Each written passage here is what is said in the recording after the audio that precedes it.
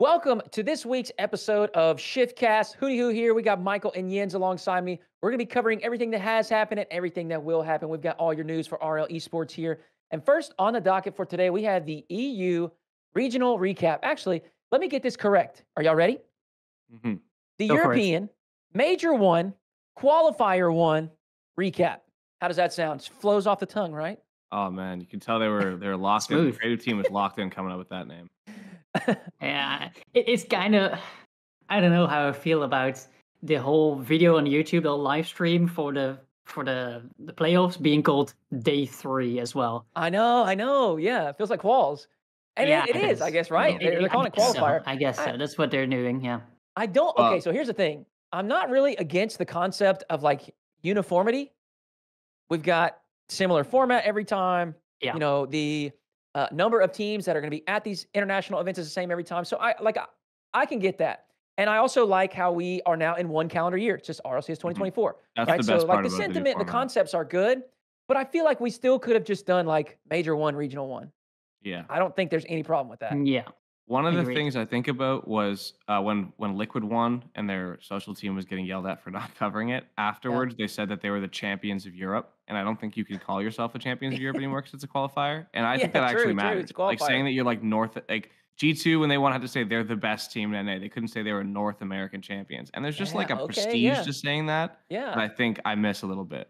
No, I like that. Yeah, it I is don't kind of agree. like I think they can call themselves that. it's semantics, but I know what you're saying. Yeah, It's almost like, like they're it not doesn't make sense technically because the you're just a European qualifier champion. Yeah, exactly. You're And you know, still BDS. you're still BDS winning grand finals. I mean, You are. Yeah. You're right. No, you're right. You're still. Yeah, you are. But I know what you mean. Where it just kind of feels weird because you're winning a qualifier. I guess. And you know, BDS, they didn't make G8 last year, and then they qualified because they did so well at the World Championship. So really, the World Championship's just a qualifier as well. Just a We gotta qualifier. remember that. Yeah.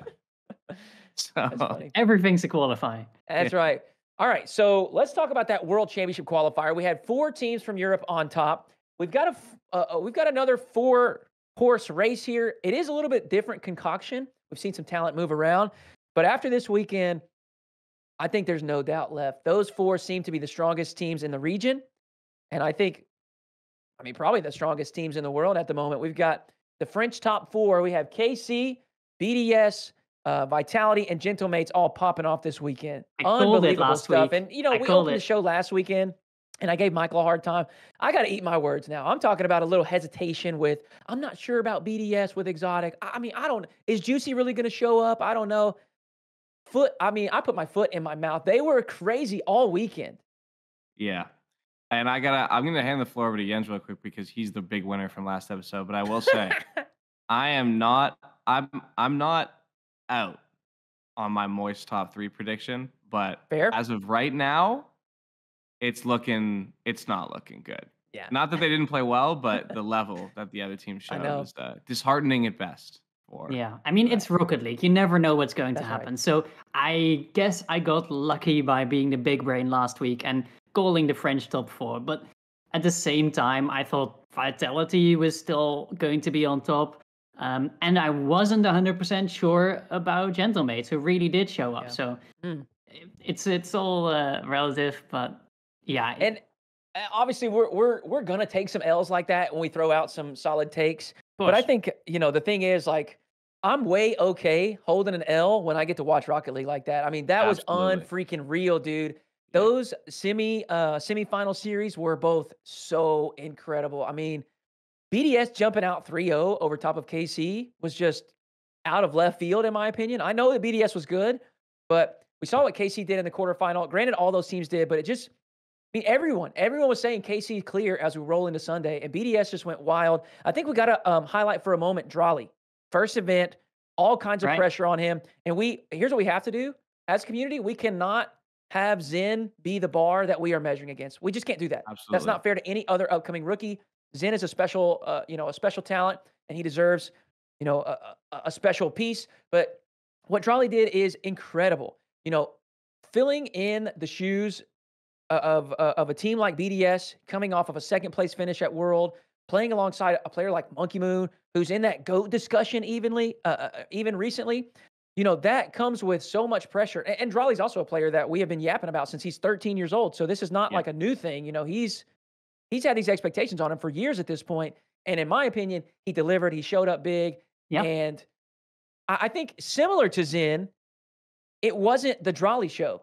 I think a lot of NA prodigy kind of players, they show up and they try to do everything. But Drali did, in my opinion, similar to Zen, and just enabled his teammates. Exotic went wild. That team looked so Incredible. good.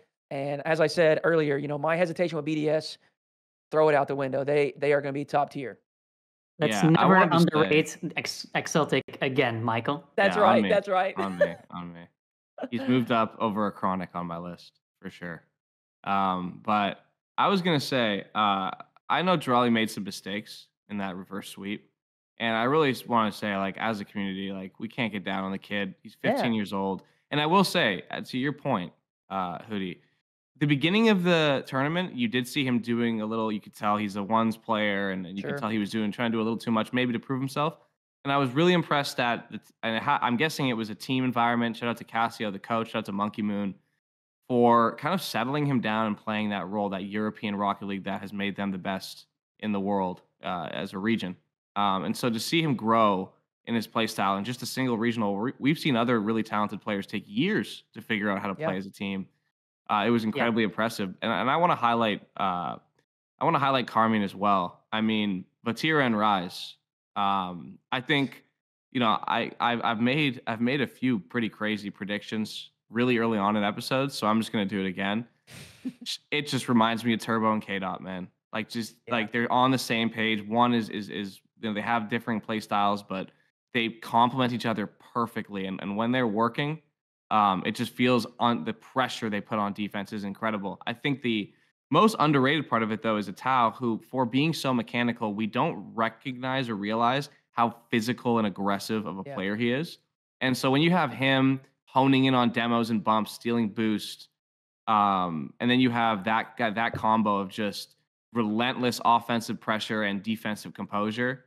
I mean, you can't even fault a team like BDS for getting reverse swept because there's only so long it feels like that you can hold up before they just unleash on you. And it's scary because I mean, I was watching and I thought, there's so much incredible Rocket League going on right now, and there are spots where Carmine looked better than every other team in the world by far, which is saying something considering the teams they're playing against.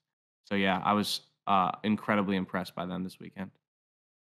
Yeah, I couldn't agree more. I think the composure from those two is just incredible. That clutch factor, that ice, they're just never out. You just never count them out. Let's talk about Vitality though. Jens, let me throw it over to you. First loss. Yeah. Let's just think about that. Average placement for Insane. that young man and that team after Zen joining is first place. That is crazy. insane. Yeah. His lowest placement ever in RLCS is fourth. Yeah. Or third. So fourth. at the same time, you Unbelievable. can say it was always going to happen, right? That's right. It was. You can't win everything forever. Although That's right. they tried pretty hard. They were doing their They best. for succeeded sure. pretty well. But I love that call that you made earlier, saying how Drali was playing with his team more than making it a Drali show. And I watched the series back again today, and I just have to say that Zen was playing more like a Zen show. Like I missed Vitality's team play more than anything. And I feel like the lack of someone like Zen was actually beneficial to Gentlemates, right? I feel like what Gentlemates were doing was not relying on individual brilliance and playing as a team because that's what they have. They have the team players in their roster, right? Yeah. They don't have a Zen to step up. And every time Zen tried to make those solo plays, to go for those incredible mechanical plays, he was just getting shut down. Even in the games that they had, they were in control. Even the games where it was 3-0 for Vitality. Every time Zen went for a solo play, he got shut down. It was the passing plays. It was Alpha setting up some assists for his teammates. That's what made the difference in those games. So I feel like they really have to consider their playstyle more than anything. And they have to go back to the drawing board with Fairy Peak and see like what can we do to be less predictable, less dependent on those solo plays, because that's how they got shut down. Yeah. I also think that it's fair to say Radosin didn't have his greatest event. I think he was a little lacking in some games. In some games he showed up good, but that inconsistency will definitely be punished once you get to that top 4. And despite all of that, they still should have won. I mean, they're up by 1 with 10 seconds left. And you know, maybe we should dedicate an episode to this because I have been a kickoff enjoyer from like 2017. I used to coach Rocket League and I was like obsessive about it. I had this huge spreadsheet with percentages of like where the ball went for each player and everything. Like I come from the sports world. And in the sports world, if you have the opportunity to run a set piece, you're going to take advantage of it. And I don't mean that you have to go all out in like a fake kickoff because we got to score every time. I don't mean that, but like it needs to be intentional and thoughtful. And when you have a goal lead with 10 seconds left, maybe, just maybe, you design a play that's a bit more conservative, that's a bit more cautious. Maybe Instead you want to prioritize just flipping onto the field. Yes, maybe you want to prioritize protecting the net. Maybe, and hey, maybe I'm wrong, but maybe, just maybe, picking up 2 pads, 70-80 boost, and staying remotely close to the net, maybe that's something to entertain. So you hold on to your 1-goal lead for the final 8 seconds. I don't know. Maybe. But you're right. It was incredibly close, and Vitality should have taken it, could have taken it. Yeah. At the same time, I felt like Gentlemates kind of deserved the win more in the way they played. Like they were the team to really stay in control. Even in the games they were losing, they could, you know, get a hand over Vitality. I feel like even though it was so close, especially when you're watching it back, right, and you already know who's going to win, and you just watch it game by game, you see like there's something there with Gentlemates that they really, really nailed. They absolutely did. They look so good, and I like how you brought up their team play. It feels like that's just like an Itachi effect. It feels like wherever he goes, there's just this incredible cohesion on the field between his teammates. And obviously that is present here with this Gentlemate squad. It's going to be super exciting to watch. Let's go on to the next one, which is going to hurt my heart.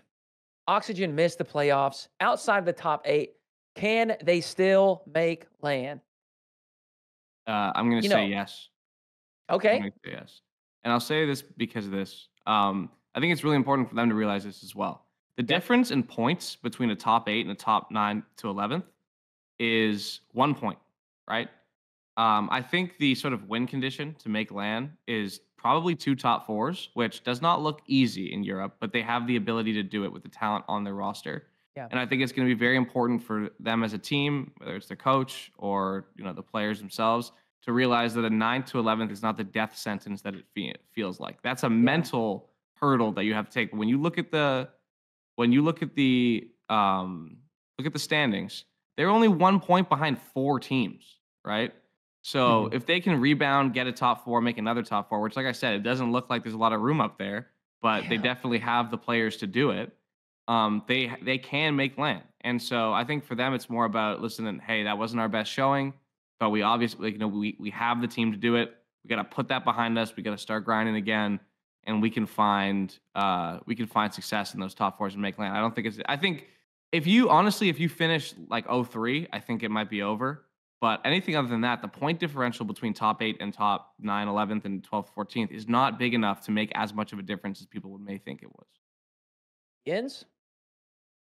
I mean, I just think the top teams are so strong that those top 4s that you're talking about are much harder to come by. If it was like NA, if it was North America, and you had a team like Shopify Rebellion making top 4 and then not even making the top 16, right?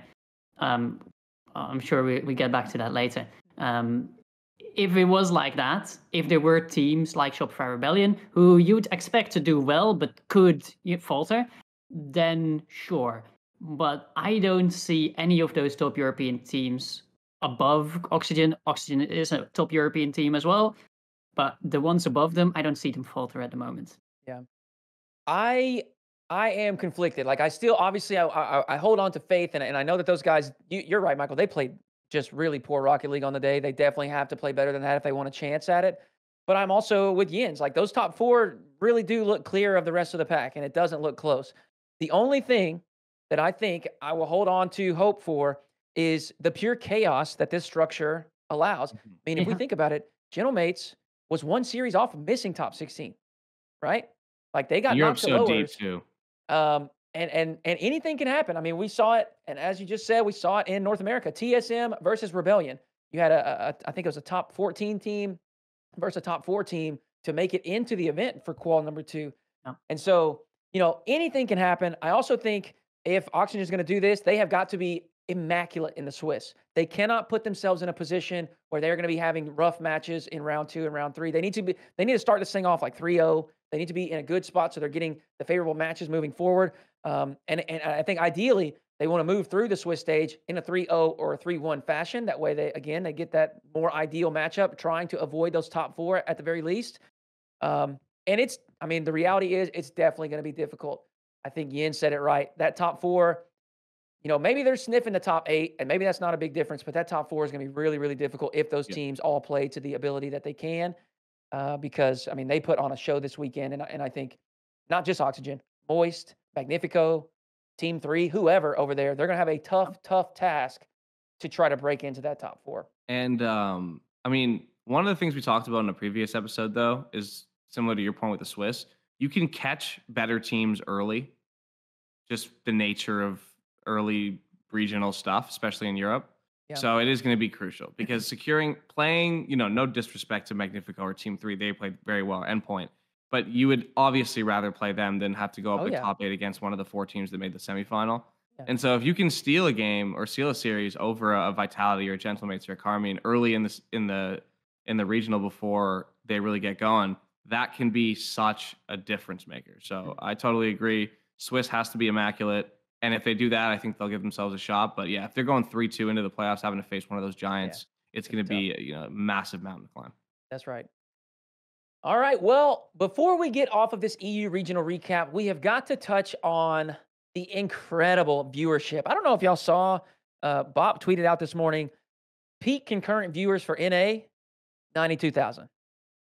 Peak concurrent viewers for Europe, 430 plus. Yeah. 4x? That is insane. Gentlemates, y'all correct me if I'm wrong here. Gotaga, is that how I say it? I believe so, yeah. Gotaga, 157,000 watching his stream. 134,000 watching Kamito's stream as well. What even is that? That's like world championship numbers for a qualifier. It almost broke the record. It almost broke the world championship record, I believe. They were like 10K off. For a regional, event. We're not talking lands. We're just talking regional events. So far out ahead, yeah. So the one thing I want to say, and sorry for interrupting there, Michael. I want you, the people listening here, put a pin in this point, okay? Hold on to this point. We're going to come back to some other stuff later on and talk about some format, RLCS, etc. But I want you to remember how important these organizations are. They are bringing massive, immense viewership. And it's not only people that are interested in Rocket League. I promise you, there are people on these huge streams that have never viewed Rocket League before, and they're seeing it for the first time. And, not all of them are going to convert to be fans, but some of them will. And a ton of them will continue to support their favorite creators, org and team. And so it is important to not only care for the players, not only care for the fans, but also try to strike a balance and care for these orgs. I just want to put a pin in that because I want you to remember what these orgs can bring to RLCS as we talk to that point later on. Yeah, it's those creators orgs in general, right? It's not even just France. It's not even just Europe. Right. You have Moist with Moist Critical, Charlie. Whether you like him as a streamer or not, he is putting a good word in for Rocket League Esports. He really is. Yep. I just want to say quickly, Toast, my boy. You see those numbers? Disguised. Come over here. I saw it, Get a team. I know you want. Listen. There's a lot of good European teams that could use an org, and 157K sounds pretty good to me. That's some nice ad revenue. So. You just need to pay 3 players instead of 5 for your Valorant rosters. Exactly. I'm just gonna float that out there. Okay, and next up, we're going to be interviewing Triton. We're going to talk with the rookie to RLCS, off to a great start, a team member of, a player of the team, 100%. Triton, welcome to the show. How are you feeling this afternoon? Yeah, I'm feeling good, excited to be here and to talk about the team and the results.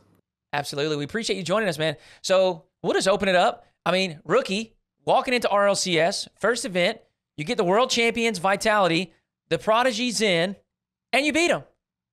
What on earth does that feel like? Yeah, I mean, it was a really, really weird one because going into the match, we kind of like expected a fall off from Vitality. Because like I know, especially Crispy on my team, he was saying like out of all of the top teams, Vitality is probably the one that you can get a series off of. And we were just really confident going into it. And once it got to game 5, it was just pure passion from there. Like once we put ourselves in the position to get the spot to win the series, we just took it. And yeah, it was really, really strange. We didn't really expect it, but kind of hoped it would happen. Yeah. Because you had to fight off the team in game 4 and get a win in overtime to even make it to game 5. And then you win. Like, how does that even happen? Yeah, I mean, in game 4, I think it was like a 2-minute overtime. He scored a passing play. I mean, we barely held on. I mean, it wasn't like a weak performance from us, but it was just they weren't really pressing us, and we kind of realized at that point we kind of have to take control of the series ourselves. Otherwise, we're just gonna get beat in game 4 when we really shouldn't have. It was kind of the same as in our KT series. After we lost the first two games, we kind of realized we need to step it up. Otherwise, we're just gonna lose. We can't play too passively. We have to actually just go for it and take the win rather than just expecting it to come to us against these top teams. It's just never gonna happen. Fair enough. And on that note, sort of, you mentioned that you said that Vitality of all the top teams were, or at least Crispy thought that they were the team that you guys could steal a series off of. What is there any specific things, maybe scrims or the way they play versus the way you guys play, that indicated that? Or was it just kind of a feeling of, they're the world champions, there's maybe a history of world champions not being that great the season after if they don't make a roster change, that made you guys feel really inspired that you could take that series?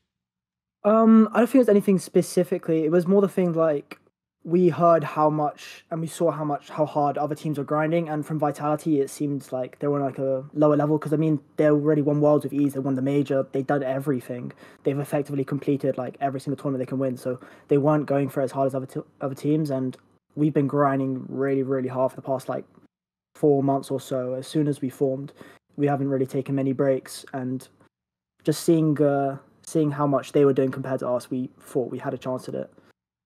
So you wanted it more, huh? Yeah, basically.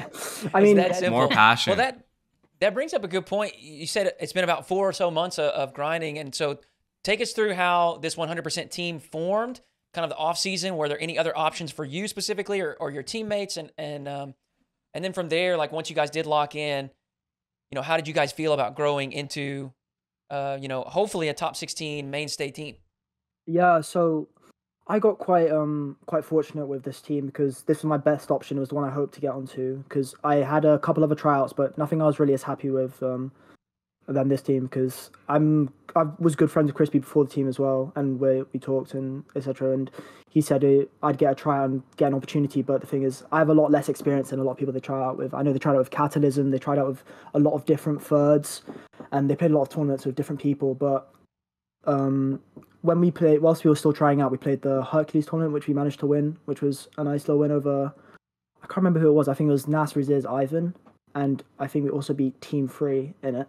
So it was quite a good way to solidify like our results and see that we can actually do something. We have some potential on this team. But yeah, it was definitely my best option, and I think that kind of good scrum results in that tournament win kind of helped us like properly form together. And yeah, then we picked up Flem after, and it was a good idea. But yeah, I was gonna say one of the things that I love about specifically European Rocket League is that it feels like the different sort of languages all have their own communities, and I feel like the English community is the funniest one. Like there's so many like memes and so many colorful characters. Rise, Archie, even like Crispy's kind of a meme within the English community itself. You saw with like the Hogan mode streams last year. Talk a little bit about how being part of that scene has helped you grow as a player, and how the environment that they create from the top to the bubble as a kind of English community. Yeah, I mean, you're very right. Like every different country has its own community, and then within these communities, there's sub communities, and yeah, it's very true. I mean, I've used to play quite like a decent amount with Joy and Rise back in 2021 because we were close friends. We just played stuff just in general. But since they're two very, very accomplished players, I mean, at the time they were just very high in skill, haven't really proved what they've done. But definitely playing with them and being able to talk to them throughout my entire career has definitely helped me improve. I think it's a very underrated thing. I mean, connections in this game mean a lot because there's going to be a lot of players who will have the talent and they won't have the tryouts or the opportunities or that kind of thing. And I feel like it definitely helped me improve to become the player I am today. And yeah. I'm just going to chime in here and say for any of our young listeners, that sentiment there is pretty true in all human experience. Those connections will definitely help you land positions there. And it's not like it's just how it goes. Sometimes there are immensely talented people or people that work very hard that, they maybe don't get discovered or get the opportunity that they may deserve. So yeah, I could definitely see how that would be super helpful. Well, we got one final question here we want to ask you. The Swiss stage was chaotic. Round 1, we had, let's see here. We had Vitality lose, BDS lose, Oxygen lose, and Moist lose all in round 1. So Europe always delivers the chaos. But when you have those early losses in Swiss from top-level teams that probably shouldn't be losing that early, it makes the rest of the Swiss just a mess, quite frankly.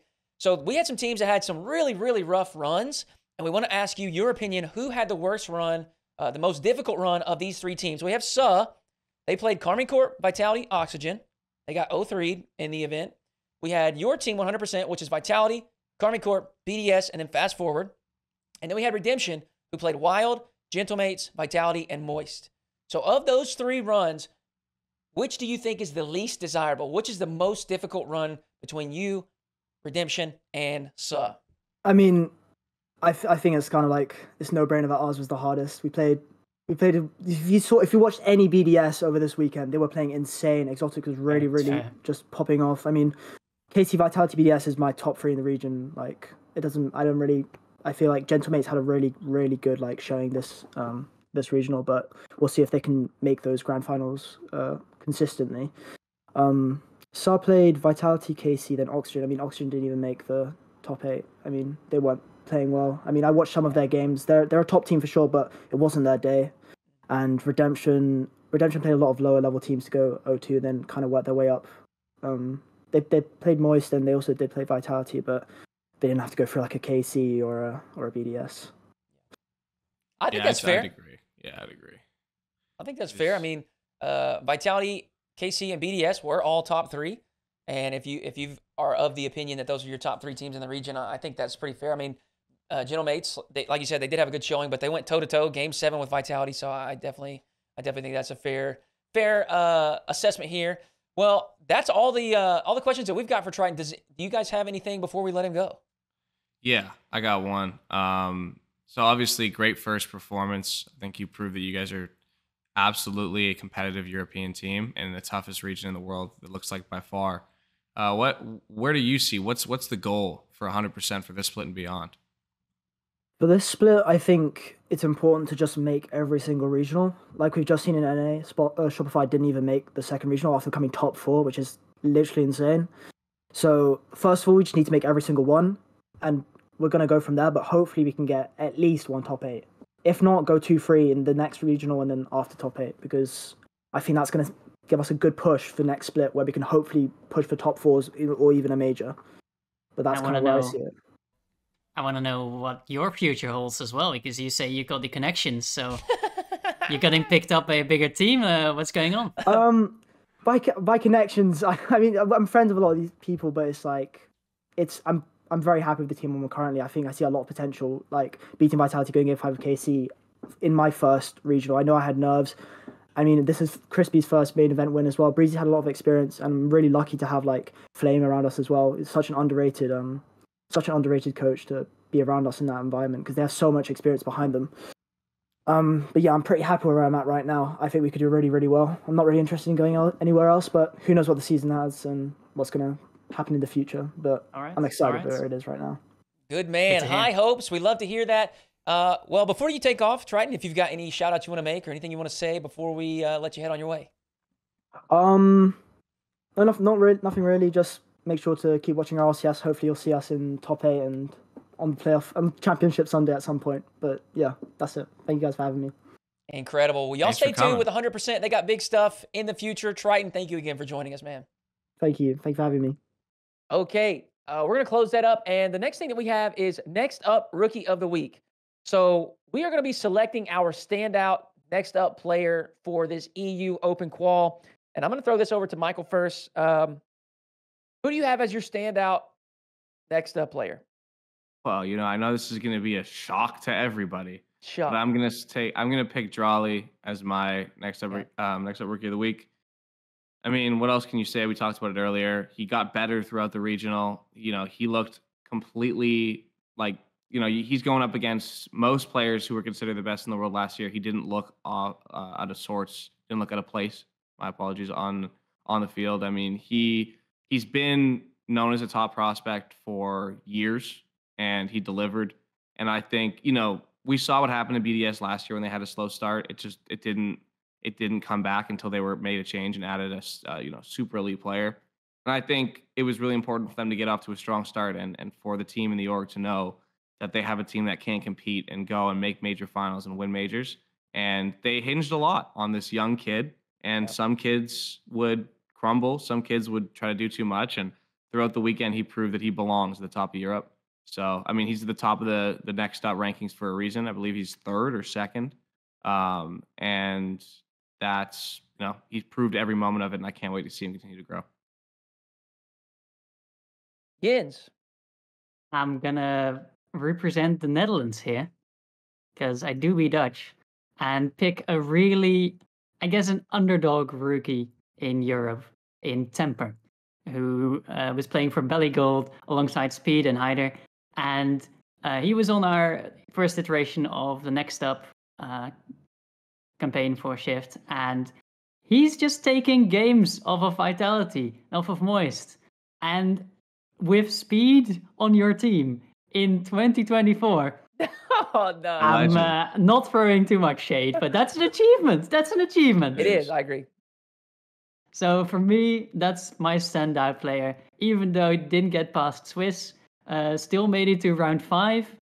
I mean, I'm impressed. Let's go, Temper. Yep. Obviously, plenty of rookie talent in Europe and all over the world, actually.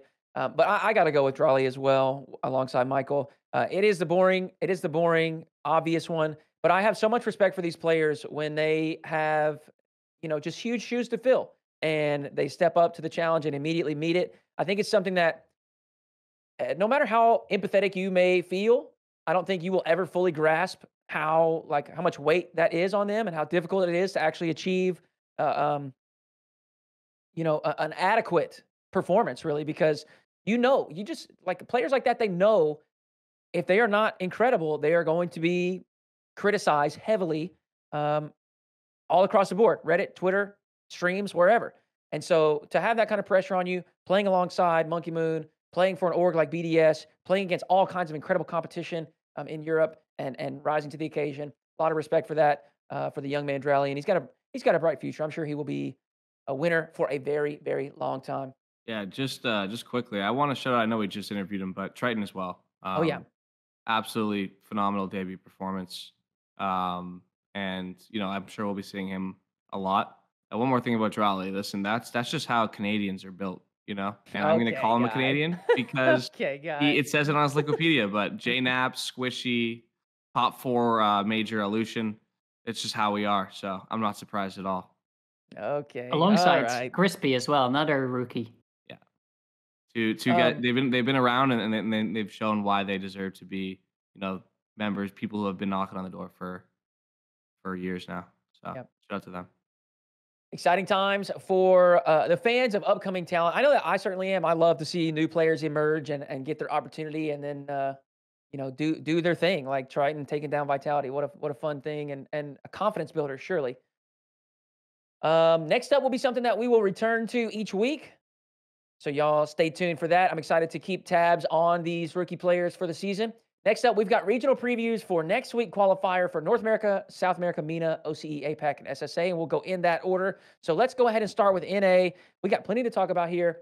NA depth, question mark, or what we think?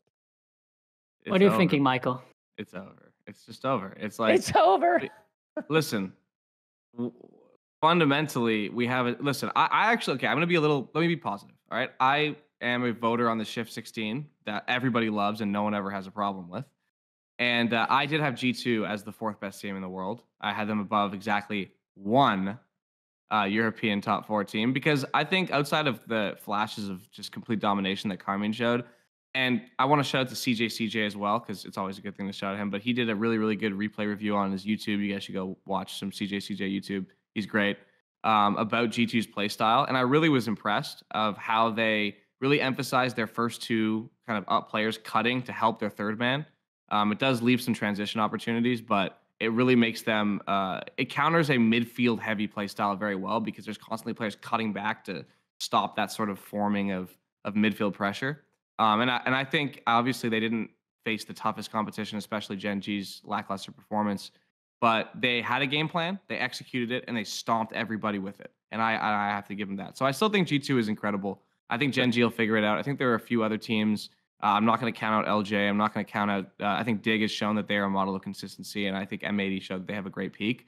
But I mean, you can't look at those qualifiers and not be extremely questionable about the talent and the play styles and the overall quality of North America. You know, now that it feels like they're far closer to Sam and MENA than they are Europe as a top to bottom region. I mean, we always talk about how like, oh, NA actually has like a pretty strong like 4 to 9, but like, do they?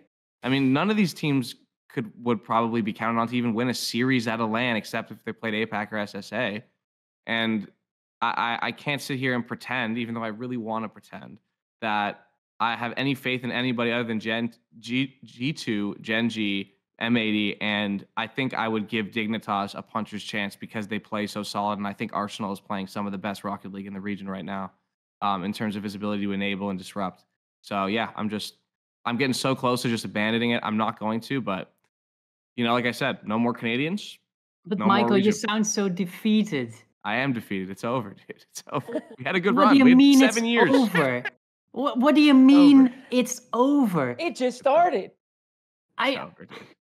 Justin isn't it's playing. It's lovely to watch those European regionals, but I want some competition. I want to see the European greats go up against American greats. What's happening, Michael? I have a question for you. Yeah, it's a question. How many teams right now, how many players in North America currently do you think would get a roster spot on one of those top 4 teams? I mean, I agree that it's looking really grim, but you sound defeated. You sound like you're giving up. Where's the USA? USA! I'm not from the USA. I'm part of the crown. Okay, I'm damn near English at this point. Toronto boy. You know what I mean? I want this passion from North America. Where is it? That's what keeping Europe so strong. And you've done it before. NA has battled that strong fight back to make it into the lands and get into semifinals and finals, and even Cloud9 winning that Worlds. That was amazing. That's what we want to see. But I'm on your it pains me to see North America in this state. I saw one comment on Reddit, and I know it's just one Reddit comment, but I think this represents a part of the North American fan base. What said, G2 and Gen G can definitely reach top 8, which is pretty good. Pretty good. Top 8, pretty good. What kind of mentality is that? It sounds pretty good to me. I don't know. But what are you fighting for? You want to win. I will defend North America on this. I feel like people are jumping to put other regions besides Europe on top. And I mean, I watched the best MENA team last year go to World Championships with their prodigal 16-year-olds get stomped by a 24-year-old JNaps, and then also get swept or 4-1 by Space Station. I still think they're the second best region. I just think that they're closer to the 2 sort of most emerging regions than they are Europe because I don't think they consolidate talent very well outside of the top 2 teams. I think there's a lot of standouts that are stuck on teams that don't have as high a ceiling. I don't think that the talent's developing. You talked about when NA was really competitive around, I would say season 6 to 8 plus like Yeah. 9. I think G2 would have done well. X and then 21, 22. Yeah. Well, think about the players that were coming up in season 7. Reddles, Arsenal, AJ, Mist, Atomic. First killer join in season 8. That's 6 players that for the last 4 years have been internationally competitive. I know Reddles, he hasn't been to as many lands, but he was internationally competitive as early as a couple of years ago. Oh, yeah. Where, like, outside of, like, LJ, I mean, we had Daniel Beast Mode, beat Daniel Beast Mode, but they were kind of like Beast Mode was around and he retired, he came back. Daniel was a one-off thing. We haven't had a quote-unquote golden generation of players for 4 years. And I think there's some deep-seated stuff, but I'm going to pass it over to Hootie. He seems like he has an answer for this. Your golden era is coming. All right? Okay. It's coming. You're I right believe. that mid-level has been fairly stagnant. I also think you're right about, at least to some degree, about the talent consolidation. I would actually argue that NA did a pretty good job, but the problem is there's just not a ton of it, right? Like we put it all on those 2 teams and then everything else. I mean, you've got Justin, who's great, and 2Piece, who's great. I don't think Parth is a slouch. You know, if we're looking at that team and we're thinking like those 2 could be a top 4, except Parth is in the way, I don't think that's true. So here's the thing. Those are good players, but if you want to be considered a contender for international events, you just cannot miss top 16s. You can't in your own region. 100%. That's unacceptable. You look at Space Station, LJ, world-class talent. I think Chicago and Hawks are good pieces as well. But I mean, look around NA. Like, if we're saying like LJ deserves better, well, I mean, who are we going to throw on there? I don't think that there's a ton of talent that's better than Chicago and Hawks. And so, and I'm not trying to knock anyone, but I do think that you're right about that mid-level has just kind of, and I don't think complacent's the right word, but they haven't really surged upwards. You know, I think Europe has seen talent surge upwards. The full original Queso roster, you got Seiko who has surged upwards. Exotic has become an incredible player. You got Aussie Atao. So there's been a lot in the last 2 years surge forwards, whereas NA, not so much. And so what has been incredibly talented, they've shoved them onto 2 teams, and those 2 teams, as long as they play well, I think a top 8, like they should make a top 8 at international events. Yeah, sure. I do agree that those top 4 in Europe look stronger, but those 2 in NA are going to be good teams. Those are solid players. Of course. But you need, like you said, you need those teams surging up to also inspire rookies to get new players coming up. It's coming. We just they have so little experience. They need time. The mechanics are there. If you go looking, some of these players, you know, they just have, I mean, frankly, better car control than a lot of the top 8 players. And I know that car control is only one aspect of being a competitor. You've got to have that mentality. You've got to have that hunger. That's something that Jens is talking about, like the attitude. You can't give up just because you failed a couple times. You can't. And Michael, you talked about it earlier with Oxygen. You can't give up because you missed out on the top 8, right? Like that fire, that passion. And so will these players that have all this mechanical ability, will they have those intangible things that you can't really measure? I don't know. But I do hold hope for NA fans for the future. It may not be this season, but you're going to have to hold on because you've got YWS, you've got Snowman, you've got TSM upcoming talent. You've got, you know, some of these teams like this CRL team is not like, they're not new upcoming talent, but those teams performing better consistently is going to push everything up, right? You've got Cam, Taroko, Daunt. Them continuing to improve their performance, again, is going to raise that level across the board. So I think for a long time, you know, there was just this discourse about NA, Bubble's trash, you know, or the players were saying Bubble's trash, and everybody else is saying Bubble needs chances. And I think it was just kind of in between where the Bubble wasn't really pressing the top. If I'm one of those top 6 teams and I'm dominating everybody outside of the top 6, why would I pull somebody? I mean, like, I'm already beating them, you know, I'm already doing that. So, I mean, I kind of see all the different angles. I see why the top tier talent gate kept. I don't think that's what they were doing, but I think that's why I see why they didn't really move and rotate talent from the bottom, because the bottom wasn't threatening. Now we're starting to see the tippity top has all consolidated, and now that 4 through 8 is exposed, and the bubble is getting a little bit better. They're starting to threaten. We've got some new upcoming talent as well mixed in there. So if you are an NA fan, you may have to suffer through a little bit longer. Yeah, but there is some hope. Emotion. There's some hope at the end of the tunnel, I think. I hold the same hope. I do think that they can come back from this. But Sunday night at 3:30 in the morning, I was watching Shopify Rebellion struggle against Steve Aristo. NRG fighting off Muffin Man. I was having a bad dream. Yeah. I don't know what I was seeing. Yeah. Yes, I Threw 'em hold at out Super hope, Bowl. but this is not it. No, I agree. I- I agree. It is yeah. rough right now, and I think it's going to remain rough. I think one, there is some inconsistency, but two, the volatility of this format is going to highlight it. So, Absolutely. these occurrences are it's not a one-off thing. I think we're going to see. It may not be the same teams every time, but I think we'll continue to see it in NA. And I'm going to choose to look at it as a positive. We've got some fresh talent that is maybe pushing these teams a little bit, knocking them out, and hopefully will inspire everyone to improve their game, and we get the end goal like Jens is hoping for, where we're actually competitive again with Europe at international events.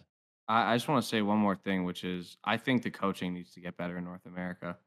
And I don't know actually what coaches do, so I don't know. But I look at, I mean, the young talent in Europe, I feel like is often comes along with great coaching. And I look at the coaches at the top of NA, and they're all a lot of the coaches at the top of NA are former pros and former very good pros, as well as Europe. Obviously, Farah, Fairy Peak, Casio, all really really good players in their day. I look at Sathu, who was really solid. Alu was really really good. So it would be great to see some of the older players that were in North America come out, maybe pick up or join a team of younger players and really teach them like what made them great. Because while the mechanics change, I don't think things like team environment, team culture, staying mentally ready for games, not getting complacent, that stuff that across all sports, digital and physical and across all competition stays the same. And so I would love to see some of the greats, the same way that it's happening in Europe now, come together. I mean, we talked to Triton about it. He said Flame was super underrated and he's a great coach. And I think that matters. I think that matters in the long run. So I would love to see. I mean, I would love to see some of the old guard come out and really show some of the younger players the extra stuff that it takes to go from mechanically talented prospect to full-fledged pro. And even more than that, I want to see them standing behind their players. I want to see the players in the same room.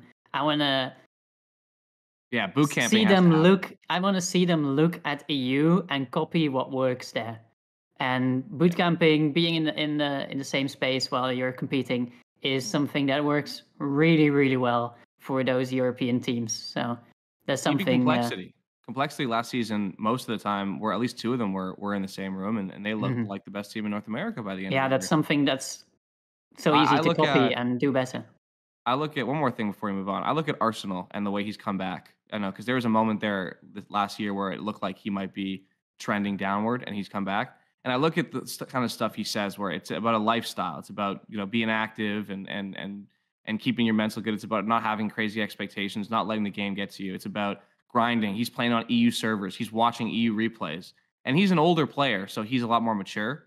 But it's stuff like that I think he's come back and is one of the best players in the region right now. I think for that reason, because he realizes that there's functional issues within North America, and he's trying to set the tone for his team. He's got a legendary European player as his coach, and he's helping kind of bring that play style to North America. And Dig has shown that with that play style, it looks like they're I think where people thought their talent was early in this year versus the now results are showing. So I think that, Jens, you're completely right in that it's not like they're doing something secret voodoo magic over there. Like, you can change it. And I think it'll be important for the teams to go forward to learn how to copy that sort of routine that they have out there. All right, one final quick question. We'll get this rapid fire here from you guys.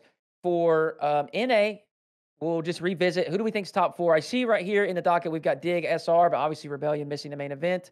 So I just want to see what you guys have. Michael, obviously, I think we're probably across the board Gen G and G2 top two. So who's the next two? Dignitas and Space Station. I think Space Station will get a more favorable bracket. I really trust Sad Junior. I think they got solid pieces, and they seem more consistent than M80, so I'll put Space Station. Jens? I have to agree with that. I think definitely Dignitas is one to place there.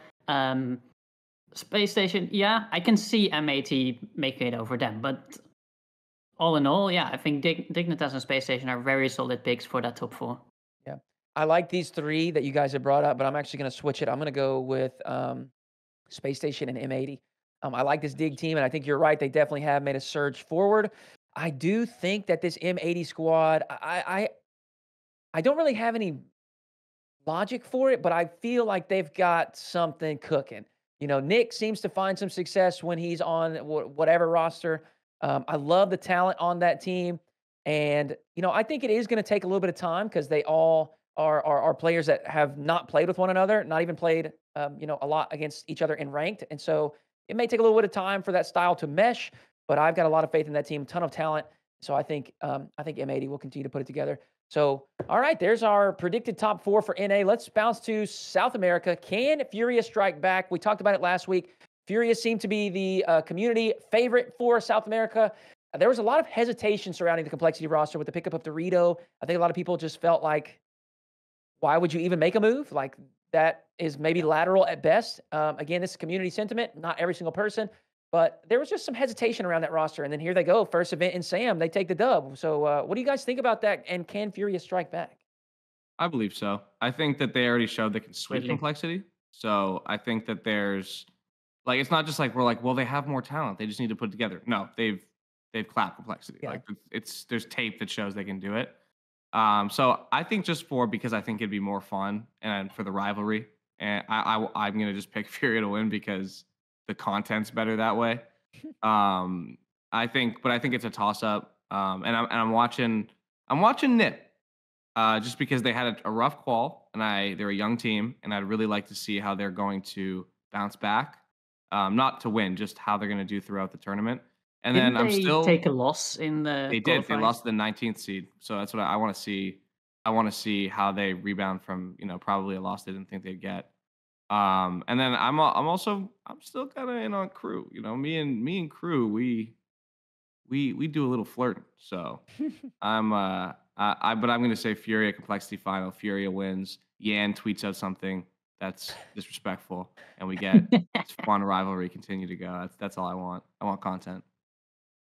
Yeah. Well, I mean, who can resist King Card, right? So, Crew is definitely a pick for that top 4, maybe. I can't see Furia or Complexity giving up their spot so easily.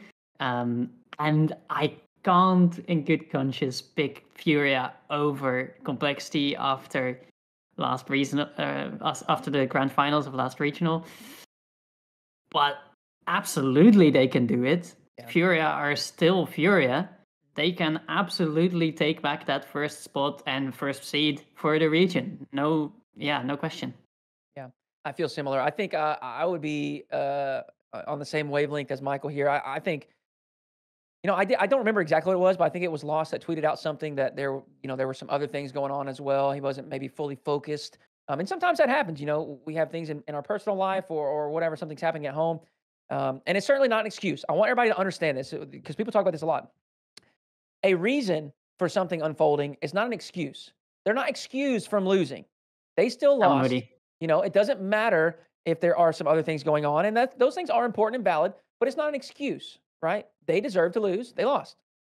But it could be a reason that contributed to them not performing their best. So with that said, I love that Fury roster. I think they're so talented, and I think they will. I would predict that they do bounce back in this next regional and take the championship W. Will anyone challenge the top 2 in Sam, or do we feel confident it's Furia Complexity? I'm going to stick with what I said last week, and I'll say I think maybe next split, but right now it feels like they got to unlock. It's just like you mentioned a while back, teams get more replay review and then things get weird, and that's why teams make roster changes. But I still think Crew has the talent to do it. I think Nip has the talent to do it. I think there's a couple other teams that could pull an upset specifically early in Swiss. But as for now, it just feels like they're a leg ahead of everybody else. So I'll say no for now. I'll keep with that.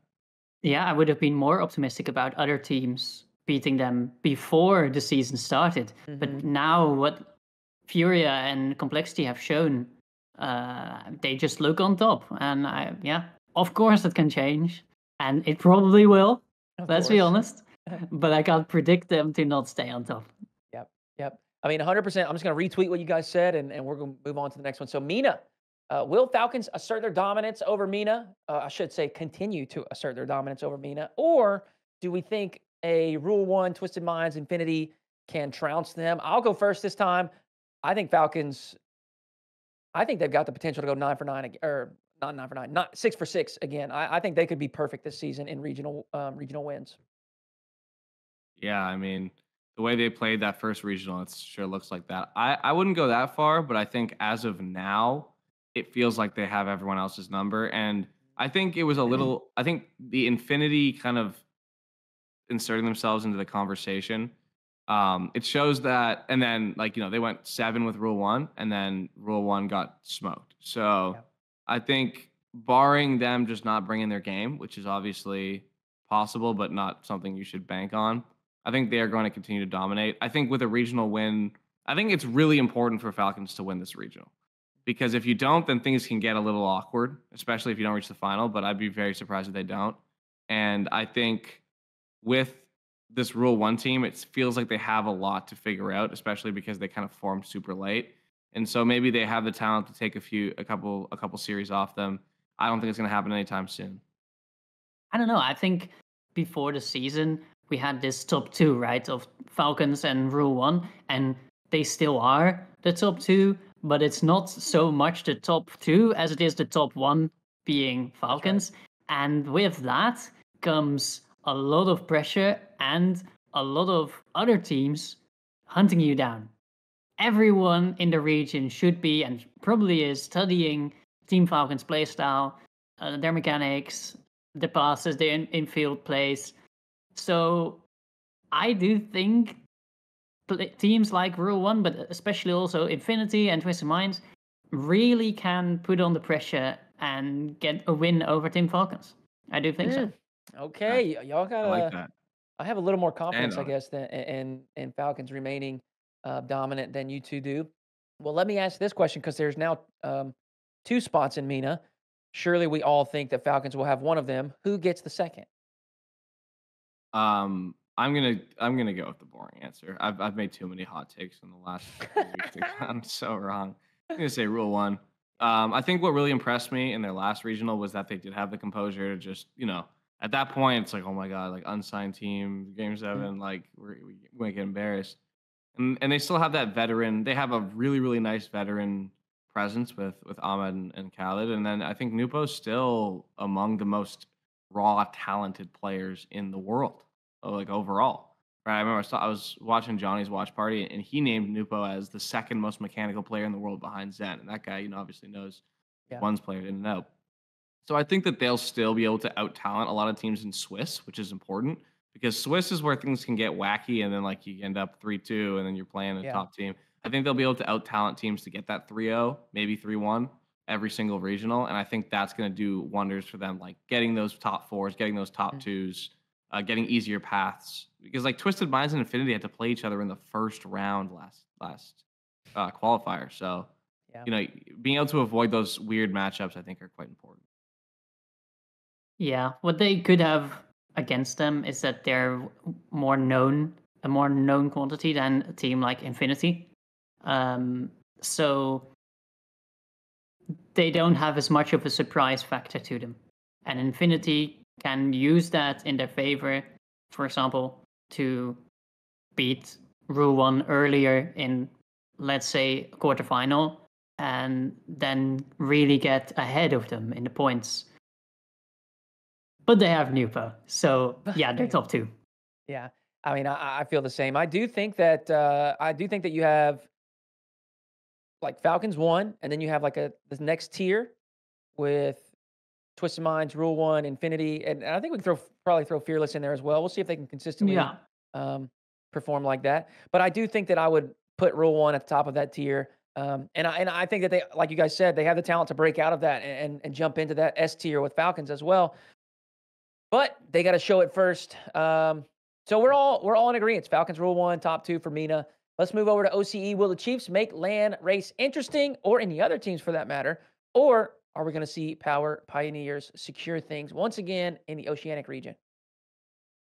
I mean, look, the Chiefs are so weird. Like, I look at their roster. I'm like, this is by far the most mechanical team in the region. Like, they can all make plays.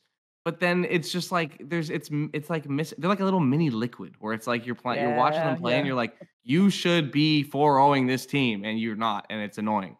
So I'm gonna say that the Chiefs can and the Chiefs should make land.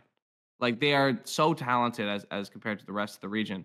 But I have like no, I don't have any faith that they're gonna figure it out in time for this major in specific. Maybe next major. I mean, you look at Ground Zero last year with Lockheed, where he joined them and then they immediately came alive. And I thought that was gonna happen with Chiefs too, and it just hasn't. So just I want to say yes, but I feel like they're not going to do it because they should be dominating. Like, I mean, maybe not dominating, but it shouldn't look like Power shouldn't look so ahead of them and the rest of the region. But they just seem to understand the game so much better with Fever and Torsauce, where it's hard for me. And then Banana Head's playing so well. It's just hard for me to see. Yeah, it's hard for me to see Chiefs pulling it together because they were getting scares in quals, and it's just like. I can't put money on it. I can't put my faith in them. It feels like kind of what you're talking about with Sam, where maybe in split 2, maybe they have some time throughout 1. They figure out where they're going wrong. Maybe they build a little bit of confidence. I'm sure the Power and Pioneers orgs just kind of feel like it's just hard to overcome them in that OCE region. They have always been, and it feels like maybe they always will be. So I mean, I feel similar. I think they've got a lot of talent, but for this one, it doesn't feel like they're going to be able to threaten that top 2 or take it away from either of those teams. I feel fairly confident that Pioneers and Power will That's probably. the thing, right? When you only have 2 land spots, you need to be there from the start. You need to get that's right. out of the gates with a strong start, and that's not what they could do. And then you only have 2/3 of the split left, and that could just not be enough. So maybe even because of that reason, maybe they could do it like with their current team strength, but they've wasted 1/3 of their split. So maybe that's even a reason why you could say maybe next split. Because this is not a start you want to have if you want to make that LAN race interesting. It's definitely cutthroat, and not only in OCE, but also in APAC. We've only got 1 spot over there. And we had I think, widely regarded as the top team with the Gladiators, Vert and Realize returning, and this time adding Maxu in place of Kami. But they fell out of the event fairly early, actually. Elevate's new squad with Sphinx, Kevin, and help me out. LCT, thank you. Another legend there in APAC.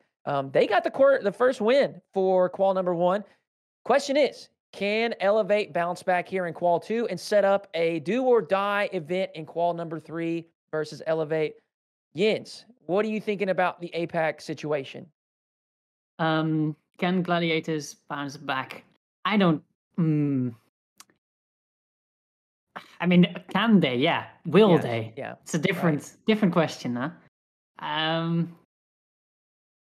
Again, just like you said in OCE, it's kind of the same story, even though there's only 1 land spot here, where you need that strong start. They didn't get it. It'll be such an uphill battle. Can they do it? Yeah. Will they? I'm going to say no. Michael? So I guess, little inside information, but I write the topic sheets. And when I said do or die, I actually said that because of, like you said, how hard it is to start. Because if Gladiators are able to win this, I believe it puts them at 24 or 25 points. They get 16 for a win, 9 for the top 4. And, and we can assume that Elevate will be in the top 4, right? So even if Elevate make the final, that'll put them at 28, which essentially means the team that places higher, Gladiators will have to win the next event, right? To be able to make the major or make the final, or Elevate won't have to make the final. So it will literally be, I think if they don't win this event and Gladiators win this event, it's going to be unbelievably hard because they're going to have to count on Elevate not even making, I think, top 4 to even make major. Like they just have to take care of business. Their destiny isn't in their hands. And I think that will motivate Gladiators. I think now sometimes with these teams that come in as preseason favorites, they kind of buy into their own hype a little bit, and then they get punched in the mouth, and then they're back against the wall. And that's when we really see who teams are. And I believe in this team because it happened to them last year when they didn't make the winter major. And they came back in the spring major and they took a game off Vitality. And then obviously at the World Championships, they were really, really competitive in the wild card. So I'm going to say yes. I believe that this team is built for these sort of situations. They're prone to buying into their own hype a little bit, but they always respond. And so I'm going to say they're going to win this event and they're going to set up one heck of an APAC regional to end the split. I am with Michael. I want the content. I also believe that squad's got, Realize has been the APAC guy from the inception. I think Vert has done a great job as well, and throwing Maxu in there. Off to a rough start, but I do believe they can bounce back and get a dub here. And then, like you said, it all comes down to that final event. Basically, who can outperform one another in that third qual to potentially grab the spot. So APAC, interesting at the moment. Certainly not the way that we all predicted it would go. Now let's move on to SSA, and will Limitless hold home court once again? Last qualifier, they did have to face off against one of the European teams that is queuing the SSA region, and they held them off, and they actually worked them pretty easily. It was a 4-0 sweep, and as we said last week, it was not really close score lines. They handled it fairly confidently. Do we think that they will do so once again in qual number 2? Yeah. Yes. Yes. I think we can finish it with that. They're going On to the to next topic. No, but the thing is, I do think that Young Money Clan probably is like their toughest competition, whether it's from SSA or beyond. And, I didn't even get to watch, but it seems like Limitless, on their home ping is just not really going to have a problem. I think they may be equal to or even like levels above that squad. Because again, you look at those score lines and it just doesn't even look, it really doesn't look competitive. It's also personal. Like That's the right. SSA community is like, they've been very vocal about how they feel, and Limitless clearly feel that they are the representation that, hey, we are not a free region. You can't come in here and walk to free land spots. So I think they're playing with extra motivation, where in the first regional, maybe you thought they'd overdo it because of that. They Sure. show that they come in, they're cold, they're calculated, and they run you out of this region. And I love That's that, it. and I think it makes it incredible. yeah, that they're gonna there's a hold good home court. chance they'll come up against an EU team in the grand finals of the next event as well. And I believe they once again will just take care of business. That's what they did last time. They are so motivated to show it again. Okay, well let's jump into our next segment. We've got a segment called Silence the Doubters, and here's how it's going to work. Each of the three of us will be giving a pep talk to a player or a team that was underwhelming in Qual 1 and make a promise that they will silence the doubters. Yeah, so Well, I can start. You want Okay, to start? I'll start. kick us off here. I'm just going to go with, I'm most familiar with North America and Europe. That's what I just have the most time to dedicate to. So I'm going to go with OG. OG. They had a very rough Qual 1. And I think that there is, I think different players respond to these kinds of situations in different ways. But that team was just a unique occurrence where they were all three kind of left out of their former rosters. All three still pretty good players, but also all three served like in different ways, but similar roles to their team, where they were certainly not like the standout stat acquiring player. They were not the superstar. I think all of them have great mentality, and they landed a very prestigious org. And when you do, I think you also want to prove to the org, hey, you made a right choice. You want to prove to the people that left you out, hey, you made the wrong choice. And maybe, I don't know, but maybe that got to them. Maybe they felt, too much pressure potentially put on themselves by themselves. I'm not sure. But I do think that team is way better than what we saw. I think they will more times than not comfortably qualify. I think they will more times than not push deep into the Swiss stage, potentially even make top 8s more times than not when it's all said and done. But I don't think that going 0-3 is that team's mantra. I don't think that's what's going to happen. So I believe that the people that have seen one poor performance from OG, that have written them off and said, you know what, that's probably where they're going to sit, somewhere from 15 to 24 throughout the season. I don't think so. They are going to be better than that. I think they're going to go top 11, top 8 more times than not. I truly believe that OG squad still has some fight in them. JNAPS, Nolly, and Com are solid players, and I think they're going to prove that here in Qual 2. Love that. So my pick, I'm going to address the camera. Joris, look at me. You and me right now. You have There's eyes? no one else here. Okay? Yeah, I do. and I only have eyes for one Dutchman. Okay, Joris, you hear the noise. You hear that they're calling you a Swiss merchant. Mm, You even acknowledged it, he and did. you looked unbelievable in that Swiss stage. And then you came up against a team that, by the way, did not even make the regional this time around, and they ran you off the floor. You made them believe. You made everybody believe that what they were saying was right, except for me. I see you for what you are, and that is an incredible player. And you can't buy into this Swiss merchant stuff. So I am betting on Joris to silence the doubters. I think even though I didn't pick them to go top 4, which is probably a bad look now that I'm doing this, I think that they're going to show a lot more fight. They're going to show a lot more grit in those playoff matches. And I believe that Joris still has that talent that we pegged him to have all those years ago when he proved it when he was putting up 2.0 ratings in LAN environments against Semper Esports. I believe in Joris. I believe he's going to silence the doubters, and I can't wait to see him show everybody that he is so much more than a best of 5 guy. All right. Beautiful. Amazing. Well, my pick is from South America, and I'm going to cheat just a little bit because my team didn't actually underperform. They were just incredibly unlucky. I'm talking about Gamer Legion, who had to forfeit their regional in the Swiss stage. They were 2-1. They could have, I think, easily beaten Shaman Esports to go 3-1 and into the playoffs. They didn't because Pan had to evacuate for the Chilean wildfires. I believe that he has tamed those wildfires and he is taking them with him to the playoffs. And I believe that Gamer Legion, out of all these hyper competitive teams in South America, are the ones that want it more. Mm. Love it. And everybody knows when you want it more, that's how you get the dub. That's Exactly. it. Incredible stuff. Well, hopefully these players and teams will silence the doubters this upcoming regional, qual, whatever. So we Major got another one segment open here called qualifier. speed taking. Not speed dating, speed taking. And you may be wondering, well, what is that? Well, here's what's going to go down. We take some hot takes from the Shift Discord. All right. If you're not in there, get in there. It's a Shift Cord. There's all kinds of fun discussion about rosters, performances, etc., going on in there.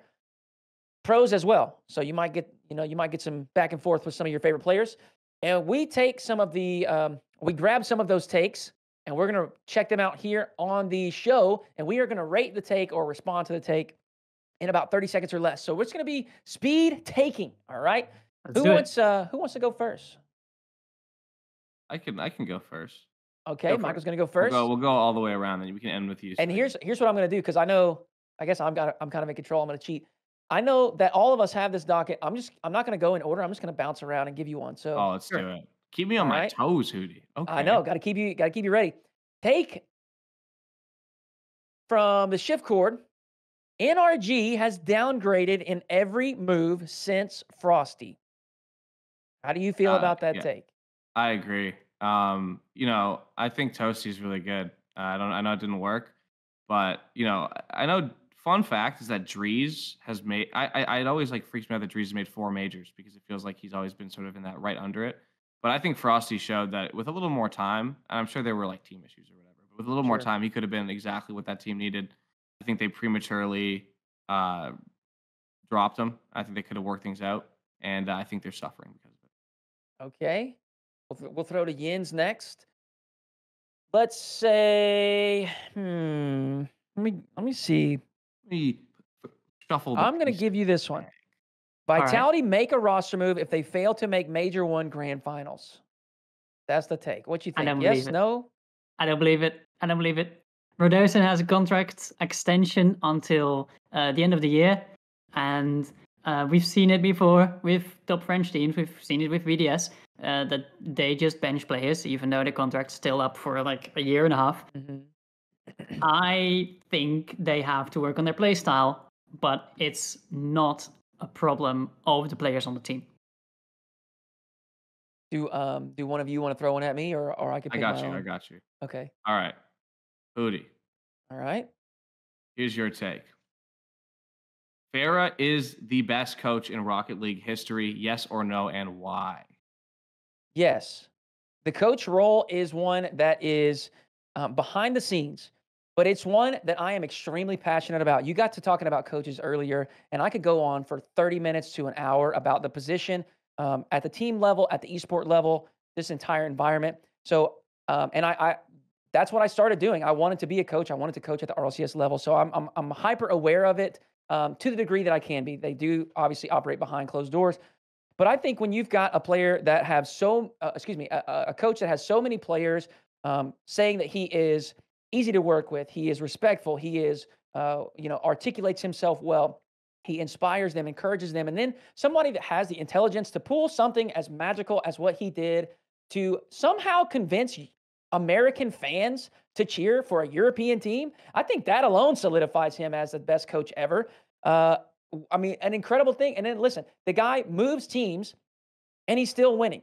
He just doesn't lose. The guy is a legend. He's also, somebody we're going to talk a little bit more about here in a moment. He's willing to be vocal and use his voice for good. I think that he truly cares about RL Esports.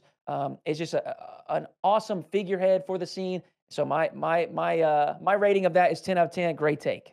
It's not just Hoodie saying it either, because Fatira came out saying that yeah. even though Eversax, who is a great coach, even though he is a great coach, he said, Farah is the best coach he's ever worked with. So that's... And, we're going over 30 seconds here, but I think Farah is responsible for part of why Zen integrated so seamlessly. Yeah, I mean, absolutely. that is an incredible 100%. talent and a team that was a pretty good team, and then they just went straight to the top. Yeah. So I think, Farah, incredible stuff.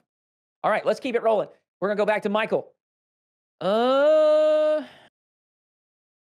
Moist is clearly Europe's number 5 team. Wow. Oh, How he far don't we've like that fallen, one. haven't we? No, I mean, listen. I still believe. I didn't think they played particularly well at spots. Obviously, they had to reverse sweep the Swiss. Yeah. But if you watch the series against Vitality, Vitality wasn't that great. In Vitality Sure. to Vitality standards. Yeah. But the series was closer than the scoreline showed. The 4-1 scoreline showed. Thought Joyo still is an absolute freak show. The guy is, I think when you have a talent like that, you always have a chance. And so I'm gonna say I think they're clearly at least the 5th best team. I think that the other teams aren't as good as they are for sure. But I still think they can move up. I'm kind of like I'm okay with abandoning some of my takes, but that one I still kind of want to see it. I'm gonna let it play out. All right, let me throw one at Jens in here. G2 can beat any team in the world on their day. I knew it. I knew you'd throw that one to I me. had to. I just had a feeling. What to say? I mean, of course they can. There is never 100% chance someone's going to win or lose. It's Rocket League. But just taking the take at face value, G2 can beat any team in the world on their day? No. Ooh. No, they're amazing in NA, but they're amazing in NA. Oh, we're gonna have some Can I comments just say coming after you something for that one. quickly? I will. This is my defense, my North American defense, even though I've been called defeated. I think when I was watching Gentlemates run, I was like, well, if G2 kind of like 1-7 against Vitality and they kind of threw and then they lost in 6 to Carmine Corp, I'd be like, yeah, I could see that happening. Like, so I'm like, I think they can be in that class just because I think that's a reasonable result of the land for G2. So I'll just leave that there. But Hoodie, here's the last take. And it is for you. It is the top 4 in Europe this weekend will be the 4 that we see at Major 1 in to be disclosed location. Signed to Oxygen, so it pains me to say this, but yes, I do think that is going to be the top 4. I'm going to be totally honest and say, if you don't have that take right now, it's just copium or you haven't watched. Those 4 just look clear. They look clear. And listen, there's nobody that would be happier if something changed, if Oxygen excelled and went up to the top 4. I would be thrilled. But I don't see how I could make that take right now. Top 4 in Europe this weekend. Those French powerhouse teams just look way better the level of Rocket League that we saw from semifinals forward was just unreal. And we saw all of those talent jumble up, right? We saw another one thrown in the mix, Drolly, and I mean, they're just continuing to roll. I think Europe's going to have, not only are those going to be the top 4 at the major, I think that, or the 4 representing Europe, I think that very well could be the top 4 at the major. The level is so high. It's so hard to bet against them. Yeah, absolutely. Beast All right, mode, so that's beast going to mode. close our segment there of speed taking. Let us know what you think. If you agree, you disagree with some of the takes that you saw here from the Shift Court, or if you disagree or agree with us as well. And leave some takes as well if you That's want. right. Join the Join Discord, that Shift go to the Discord, Rate yeah. My Take channel, and there's also okay. a thread in the channel where you can discuss it with everyone, and you can upvote and downvote the takes. That Shift Court link will be in the description as well, so check it there. Join the Discord and get involved with the discussion. Final thoughts here as we close things out. We had all kinds of stuff to talk about around the world, and now we have seen the Qualifier 1 conclude for every single region. Every team, every coach, every player has felt the impact of the changes format-wise from last season to this season. And there have been some discussions about that on social platforms. We had a take on Twitter from the Rebellion CEO. And if you may be wondering, why is that relevant? Well, Shopify Rebellion goes top 4 in their first event here for North America, the Qualifier 1. And then, well, they failed to make it in Qualifier 2. They're not even in the event. So we've got some extreme volatility. And listen, I want to make this very, very clear. Michael looked at the camera. I'm going to look right at you. We are not claiming that the format is unfair. The format is fair. All of the teams are operating under the same system. And they know what that system is prior to the season beginning. The format is fair. That is not the criticism. Capiche? We got it? It is not about it being unfair, okay? Just because a format is fair doesn't mean that it's exempt from criticism. There are things that we could do to improve the Rocket League esport and the ecosystem to make sure that all people are being cared for in a manner that, makes sense. Here's what I'll say before we even read these out. The organizations pay their rosters anywhere from $5,000 to $35,000 a month. All right? Per player, we're talking. Or no? Well, yeah. Well, roster. Per roster, yeah. Per roster. $5,000 to $35,000 per roster. I mean, players, they're making anywhere from $2,000 up to $12,000. And some may be making more per month. I don't know. But my point is, it's a significant investment. Okay. Now let's also think about what are some things that they may get back, because ultimately organizations are a marketing tool. It's a way to advertise sponsorships, etc. That is kind of the general revenue stream for esports. So they get esports decals. That's great. That's an awesome upgrade from the past where we didn't have that. It's a way for organizations to earn on that investment of team. They usually have contracts where they make a sliver of the prize earnings. So when your team gets first place, let's say you win $10,000, the org may take $1,500, right? So there's a couple of your main ways that orgs will earn, get some return from their investment. I'm sure there are more, but I want you to think about this. The other thing that they get is it's not really measurable, I guess, but it's just brand awareness, right? So when your team is on the mainstream, that's great for your org. You get to represent those brands. People may Google, who is G2 Stride? Why are they saying Stride, right? So you can understand how these orgs get a kickback, okay? But think about this. The mainstream, the only way you're guaranteed is if you're top 8. So you could be a top 16 team all season long, and there's no guarantee that you're going to be on the mainstream, right? Secondarily, and this is a big issue in my opinion, esports power dynamic is so, I would just call it broken, because the orgs pay these players bukus of dollars, and the orgs ultimately don't really have a lot of power. If these players, who by the way are 13 to 24 years old, if they don't get along, that $30,000 investment could be down the drain. Think about, and I hate to call specific examples, but Shopify Rebellion bought Team Flight back in the day with Rapid Memory Beast Mode, and they didn't last. I don't think they lasted a full split.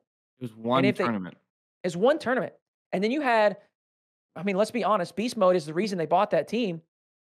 ends up leaving. Okay. Retiring. And so these orgs are taking immense risk. They are throwing all these dollars at these players, and you're thinking like, well, why does it matter? If the players aren't getting paid, the esport is not going to be as competitive as it is. Okay, it's not going to feel as exciting as it is. All right, so all pieces are necessary for this whole system to work. Right, and right now the security that the organizations had from last season, all it was is your team could earn an auto qualifying spot into the main event by performing good enough to have the most points or the top 8 points in the region. This is the thing. I keep talking about this on my stream, and people are like, well, teams don't deserve a free spot. I'm like, it's not a free spot. They earn that spot by being top 8 in the region consistently. That is a reward for your consistent performance better than or as the top half of that region.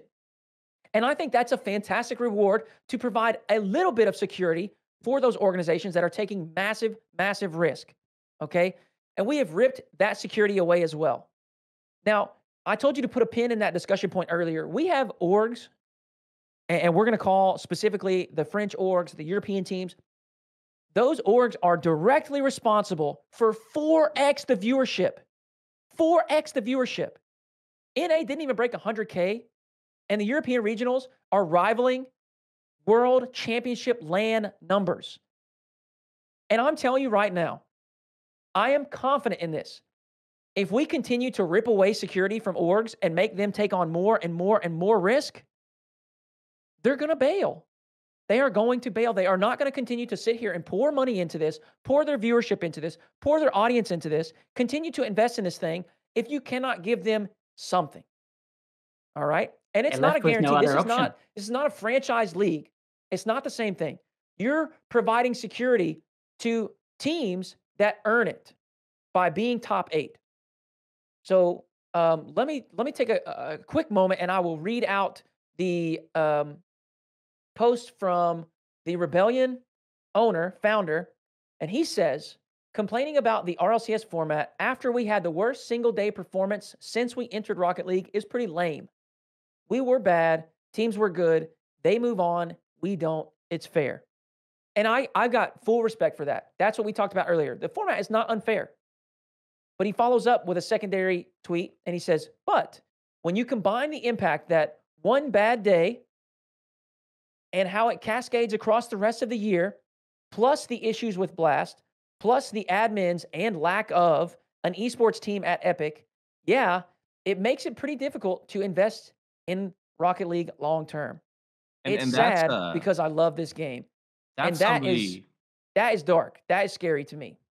Yeah, that's somebody that, Rebellion has spent 2 years now slowly investing and growing their Rocket League program, right? Like, this isn't a team that got in because they wanted a decal and they picked up a top team. Like, this is an organization that clearly believes in the game, which is why it's so disheartening, because they've spent, 2-3 years toiling in the bubble, waiting to grow and build the right roster, build the roster the right way. And so, when a team with a philosophy like that is suddenly faced with the idea that everything they've built has now kind of taken a massive step back, right? Like they had gone from a team that was barely making regionals, and they picked up 2-piece, and they were, sort of a competitive regional team that would make top 8 here and there. And you pick up Justin, potentially the most iconic Rocket League player ever, right? Who still has a ton in the tank. You make top 4, you beat a great team in M80, right? You sweep Dignitas. The feeling in that office or virtual office or wherever they work had to be incredible. Like, we did it. We did it the right way. And then the team has an off performance, and now you basically have no chance of going to the major. You probably, unless you have a great second split, can't get to Worlds, even if you make the second major. The season is essentially, it could be done for you, right? I mean, obviously you still play it out, but your chances at that, with how small the World Championships are now, have completely fallen off. And I think one of the things that I think about is, we talked about how it's not unfair, and it's not unfair. But in terms of competitive integrity, I don't think Epic thought about the long-term effects of competitive integrity with a format like this, because these are young kids.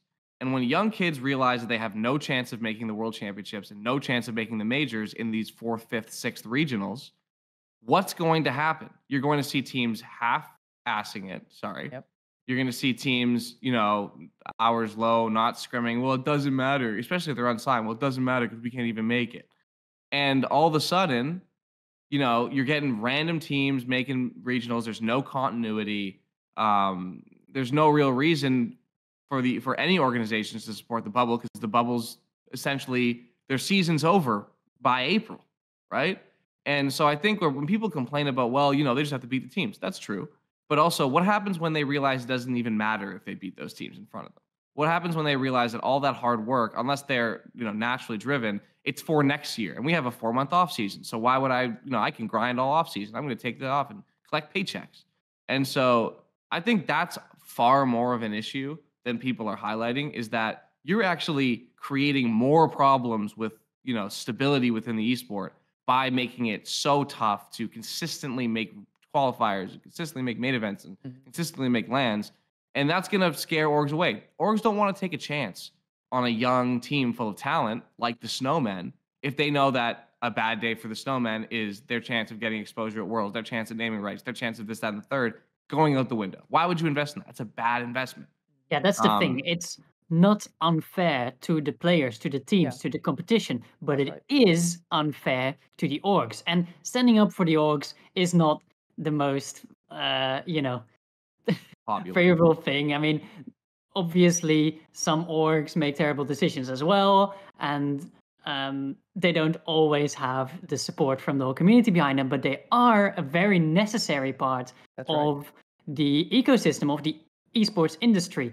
And you can see how important they are when it comes to the creator-owned esports organizations like Moist Esports, like Carmine Corp, like Gentlemates, like all these others, bringing in a quarter of the viewership, or in this 400K regional, I mean, yeah, more than half are going to be tuning in to see those teams play. And if because it wasn't only the Shopify Rebellion founder, but also the CEO of Carmine Corp saying something along those lines. Maybe you want to say something about it, Hoodie. Then his team won. And his team won. And the very respected coach, Farah, who we just talked about, is most likely the best coach in all of Rocket League, saying the same things, to shedding a light on all these issues with the roster, with the format. It's good that they're saying it because they're the people who actually, get the support from the community, and people take notice when they say things. That's right. And I think a lot of people are interpreting the criticism as like copium that your favorite team didn't get in. And it's so much less about like what actually occurred even. It's more so about like what precedent this is setting, what system this is setting, and the longevity of this esport. Because again, like Jens alluded to, each piece is vital.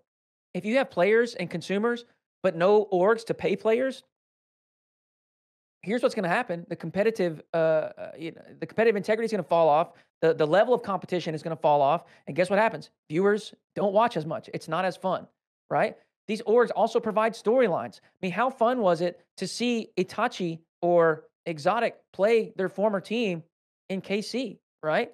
And especially when you have crazy big audiences that follow these orgs and now follow those storylines as well. And again, it's so much more than just like, it's unfair that Rebellion didn't make the regional. It's unfair that Snowman didn't. It's not about that. It's about the implications and the repercussions of these decisions and the ripple effect it will have across the ecosystem. And I think that is the thing. Like, you cannot look at it through a microscope. You have to look at the full picture and understand, like, what does this change? What does it mean on a greater scale over 2, 3, 4 years? And I think 100%. Right now we're seeing these. And listen, this is a CEO addressing a specific thing that happened. There was Space Station CEO, NRG CEO. There were other people talking about this before the season occurred because they saw what this format would mean for their team. It's nothing new what they're saying. It's just who is saying it right now. Mm-hmm. Do you so this message from Farah is incredibly well written and articulated. Do y'all think that it's worth reading out here? I Maybe you think can touch on which topics he Sure. discussed. Yeah. So Farrah does put out a long tweet. Here's what we can do. We can link it in the description. Definitely go check it out. And I would say if you feel similar to him, engage with it. Help it see more people on the social platform. He just starts off by saying, "Hey, at RL Esports, we need to have a talk." Addresses the fact that there have been obviously changes made from last season to this season. He also understands that it's mostly due to budget constraints and downsizing.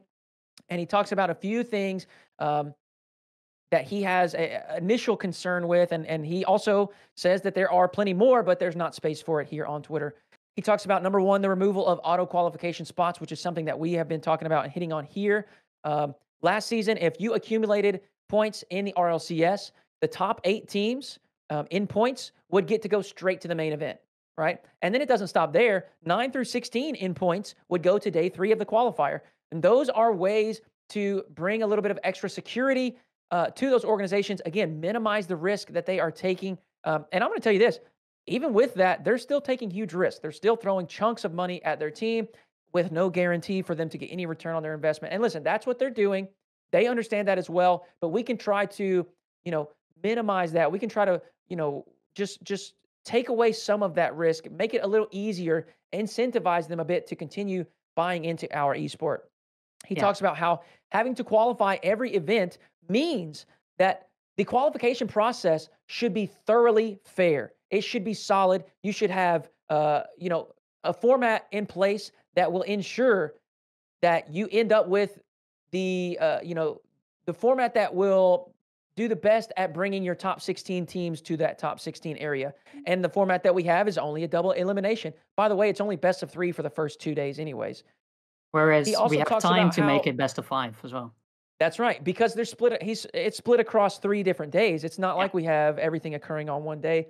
And then he Perfectly goes on to doable. say, since we are double elimination only, um, the seeding should be a very, very thorough process because, and listen, I competed in the NA qual, and my team, I'm a GC1. Okay, I'm not. My team got seeded 112. Damn. There was a team that went top 32 in qual 1, and they got seeded 234th. I promise that is Breeze not how that should MMR, work. right? I Breeze benefited MMR? from it. I actually got 128, top 128, by the way. I made some money. Ooh. Yeah, Michael, if it comes down to those teams. But of course, for Karmine Corp, that's not an issue. It's Yeah, more but about still, other Breeze points. MMR in a game, it just shows no presence. okay, Nah, so no, it's Michael, not. It's not. that's The thing always is, been the case. it wasn't Really? even Okay. MMR My for fault. them. They had the same starting 3. They removed their sub, and since all of it is automated, they basically got like reseeded as a brand new team. So their top 32 Oh. performance didn't matter. And this is what he's talking about. You cannot have a fully automated system where no one is paying extra attention. There's no human input because you are going to have niche scenarios like that. There are going to be players or teams, things that happen where you need human input. You need someone to double check that automated system and make sure, because if you don't, then you have these scenarios. That very team that I just talked about is the one that upset Omelet on day 1.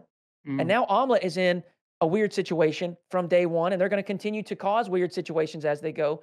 You have other teams being underseeded as well. You mentioned Tivaristo. They were seeded 300 something. Yeah, it's Okay. And so this is what Fair is talking about. You have put so much volatility in this system that organizations are sensing it and feeling it now. And we're only at qual 2. This is going to continue to happen in every region throughout the world throughout this season. They are just assuming more and more and more risk after pouring hundreds of thousands of dollars across the board into this esport and making this ecosystem what it is. And I don't want to call too much attention to this, but there was a tweet from an employee that works with the esports team for Psyonix Epic, and they said, "I'm always betting on RL after seeing the viewership this weekend." And I am thinking to myself, you need to start betting on these orgs. You need to start betting on the community. You need to start betting on the people that make this esport what it is. Because right now, they have been screaming at you for months on end to listen to feedback, value the feedback. The people that are participating in this they're doing everything they can to tell you that what you are implementing may be detrimental. and Yeah. it is all being ignored. And I think it's so frustrating to see. And maybe I am misplacing my anger, but to see a tweet like that that's celebrating the viewership while simultaneously implementing rules that are making it more and more difficult for orgs to justify getting in when the orgs are the one that are bringing the viewership. yeah. I want to say I guess this is technically playing devil's advocate, but it won't be by the end. I do understand that Blast was brought in very late, and it felt like Yeah. they weren't really as involved in the process of the format, just due to the fact that it's so similar to the Fortnite one. So it seems like Epic kind of set the table for it. And first of all, I don't know what happened between Epic and ESL, but I just think it's irresponsible to abandon a production team, 2-3 weeks before the production begins, because that's just, it doesn't give it, you're already placing yourself at a disadvantage. Second thing is that I can give a kind of half pass for the format to Blast because they weren't able to have any say in it, or we assume that so. I don't know if they did.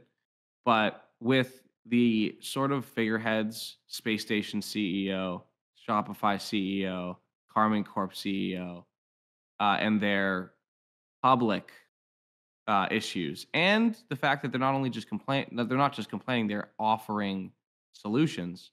It is completely unacceptable that there are no changes made for the second split.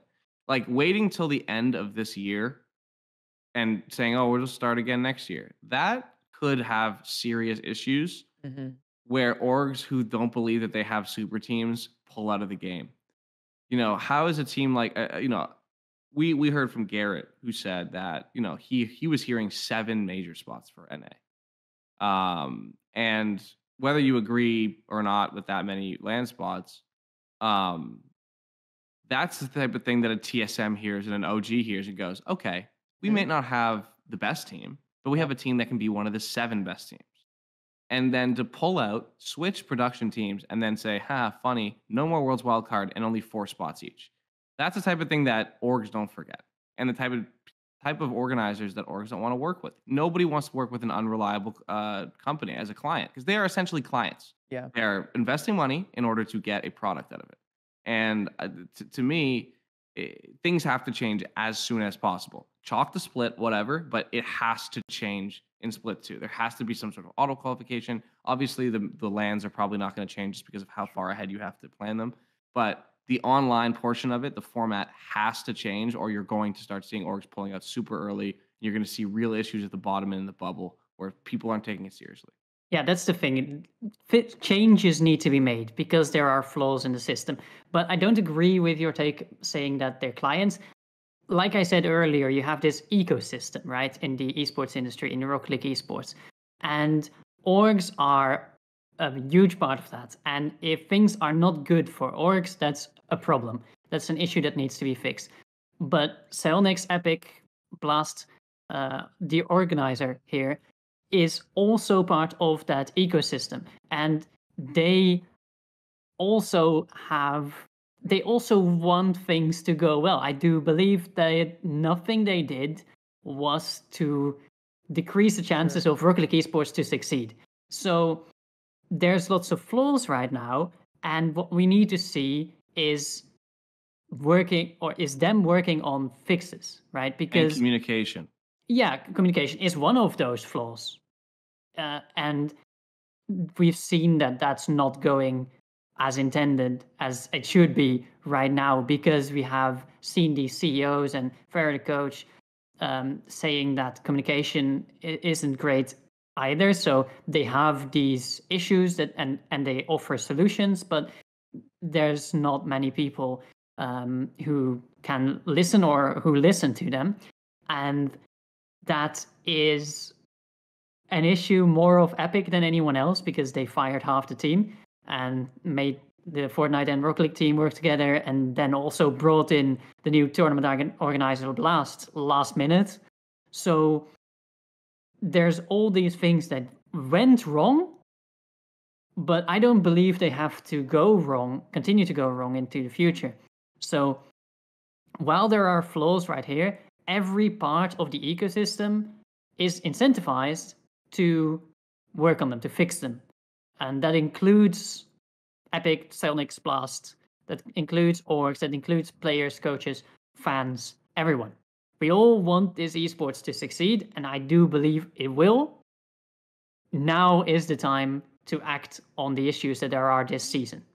And I think Farah brought up a good point as far as some of his suggestions, and similar with the CEOs, is like some of these things don't have to be huge, like a cost issue.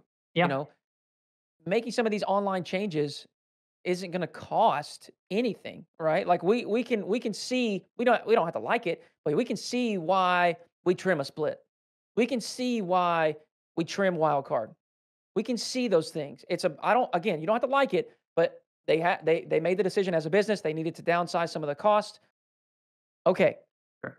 But some of these changes, I don't think it would cost much, if any at all, to change some of these things that would bring a little bit more security and balance to that ecosystem that Jens is describing. We're talking about communication and promptness and everything else. I want to remind everyone that we have a major in like a month and 2 weeks. Month and a half, yeah. Month and 2 weeks. No one knows where it is. And to my knowledge, the teams don't either. This is not something where it's public last. Yeah. I don't think the teams have heard anything on their front. And it's just, I want to echo what the Rebellion CEO said. It just makes me sad because how much I care about this game, how awesome the game is, how much potential the game has. It is so easy to understand. My grandma could watch blue team, orange team, ball in a goal. You don't need to know anything. It is the perfect sport to transcend digital esports and then grab market share from traditional sports viewership. And I'm not saying that we're ever going to rival that. That's not what I mean. But Rocket League is suited discussion for another time. Yeah, Rocket League is suited to dip into that market, whereas League of Legends is probably not going to appeal to your NFL fan. And it would be too difficult to understand. I don't agree with this point. I think Rocket League will always only appeal to Rocket League fans, and French people, apparently. Well, I definitely don't agree with that at all. I think it can be super easy to understand and view, and there are plenty of other competitions that individuals don't play and don't enjoy, and maybe don't even fully grasp that they can enjoy watching. But we will save that debate. I think that would be a fun topic to go about. That's for another time. For another one, yeah. So definitely some stuff here some rumblings amongst the Rocket League community, from organization staff to players to figureheads like us just yapping, to the most successful coach at the moment, Farah, delivering a very well articulated piece as an address to, and by the way, he tagged Tim Sweeney, the CEO of Epic. He tagged Cliff, I think the director of esports, and he tagged Blast. So he's definitely like aiming this right to the proper people, hoping to have them at least acknowledge the concerns and issues that everybody is feeling right now. So we just wanted to address that and tack that on. Obviously, that's a long thing, and we could go on for even longer about that. I would encourage you to look around. You could probably talk about that in the Shift Discord as well. I'm sure there's plenty of places to discuss things like that. They talk about it. But that's going to do it, guys. I mean, we've made it through. It definitely, like I said, it was a long one today, but we had lots to cover. And I imagine it's probably going to be like that every week. There's so much happening each and every weekend, with quals for one region and main event for another. So we're going to be yapping. We could fill an entire episode with the chaos that NA just came up with. And I'm so scared for EU. I'm so scared because the first regional, we kind of made it through pretty smoothly, considering how the format can really cause chaos. And now it kind of is causing that chaos in NA. But I am scared for EU. There's so many close teams that can fall to each other. And I'm scared. I'm really scared. It's gonna be intense. Scary. And look, while there are pros and cons to the system, it makes quals entertaining. We're going to recognize that as well. But that is going to do it for the ShiftCast today. Leave your thoughts, comments down below. Tell us what you think about the show. Suggest a topic if you want. Suggest a segment if you want. Get into that Shift and make some hot takes. We'll check them out on the show as well. Jens, Michael, any closing thoughts? Solary top 16 in this. Beautiful. Fear the DOP. I'll upvote or downvote your takes. Just put them in, rate my take, and I'll see you there. Hey, thank you all for listening to today's ShiftCast. We hope you enjoyed it, and we'll catch you next week.